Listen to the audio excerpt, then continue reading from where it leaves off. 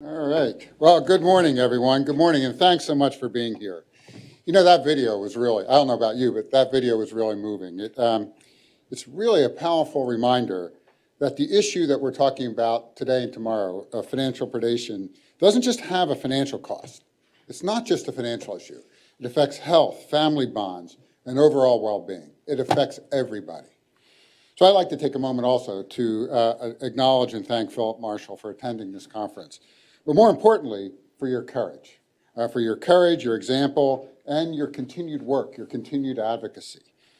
The fact that this case was so high profile helped turn the attention to the growing problem of financial exploitation of older Americans. And your sustained work and others has helped to keep it focused. So I hope today and tomorrow we'll keep that focus on this conversation, not just in the next 2 days, but going forward, and that more people learn about this and get involved. So thank you. So before I add my thoughts, my remarks, I too have to issue the classic Fed disclaimer. The remarks I make today are mine alone and do not reflect anyone else in the Federal Reserve System or in the Federal Open Market Committee. There. Okay, I can't get in trouble with my bosses. Well, the question of protecting older citizens is always important. It is taking on an increasingly important role, and because of the wide-ranging implications it has, owing to really just the simple math of demographics. With the boomers, we will see the largest generation in history ushered into retirement and older age. Not to mention that they are living longer than any generation before them. Now, as a boomer myself, I think that's a good thing. Let me make that very clear. But from a regulatory and an economic perspective, it is something that absolutely deserves full attention. This conference will cover some of the key problems and conundrums of the often murky subject of financial safety for our aging population. I don't expect that we'll manage to solve each of them in the space of 2 days, though I hope so, and hope springs eternal. But I do think that this is a platform to discuss them frankly and to address these issues head on. The first is to outline the scope of the issue, or in some cases, the lack of scope. While there has been some excellent research, we don't yet have firm data on how large this issue actually is. Estimates of the annual cost of exploitation alone range from just under $3 billion to over $36 billion. And that is not necessarily taking into account the wider issue, the wider range of fraud. There's also the matter of how and when victimization may be exacerbated. While the extended golden years are in and of themselves a good thing, they are often accompanied by flagging physical and cognitive health, each of which can affect both access and attention to finances, leaving people more vulnerable. Add whatever unknown unknowns are out there to the known unknowns, and we are in brand new territory. Without a greater understanding of the size and scope, we're limited both in combating the problem and knowing how effective our efforts are. Like virtually every issue of import, this is not a problem that stands in isolation. It is woven into other segments of the economy, healthcare, for instance, or student debt. As an example, the CFPB has reported that in the decade before 2015, the number of adults over 60 taking on student loans fully quadrupled, with roughly 3/4 assumed on behalf of children and grandchildren. Not only does that have the potential to spill over to the real economy, it's poised to become a multi-generational problem.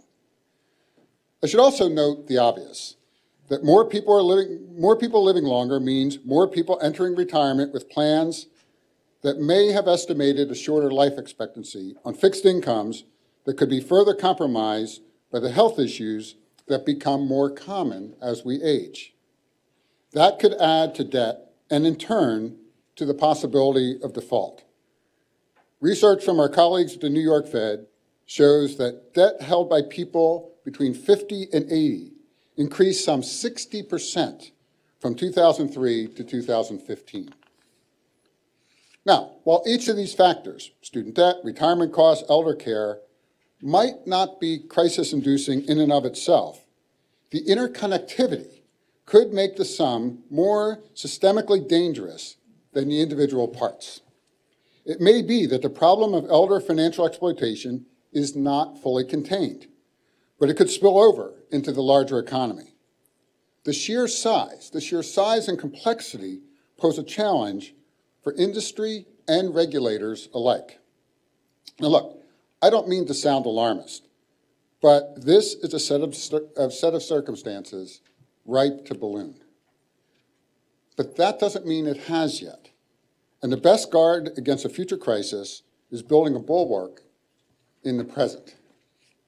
That brings me to the second issue, financial institutions' concerns about the conundrums posed by current laws and regulations. While institutions want to help protect their customers, especially vulnerable seniors, they're worried about the legal consequences of putting holds on suspicious electronic transfers and deposits because they are legally bound to expedite the process. They're also reluctant to share information about potentially suspicious account activity with other institutions for fear of violating federal and state privacy laws. That's particularly unfortunate because we have evidence that sharing information could be a huge help. Larry Santucci just published a paper that looks at how data sharing among financial institutions could improve the financial health of older Americans, specifically those with cognitive difficulties. Now, Larry will be discussing this tomorrow, so I urge you to stick around for day 2. So, there, Larry, I put the plug in for you. Now, there will be some relief from these regulatory concerns when the FINRA rule changes come into effect next February. Brokerages will be allowed to place temporary holds on disbursements of funds or securities when they have reasonable belief that certain customers may be victims of financial exploitation.